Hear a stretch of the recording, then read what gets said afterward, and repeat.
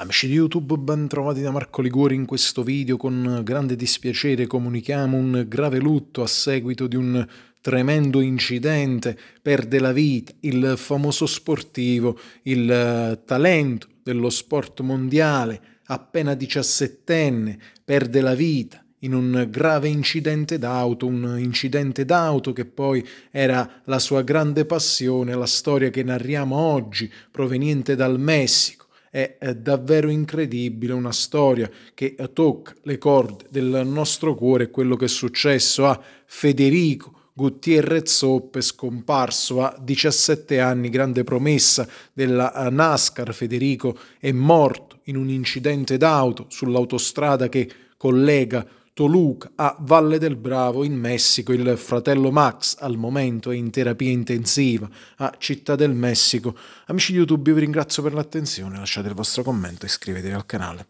condividete questo video.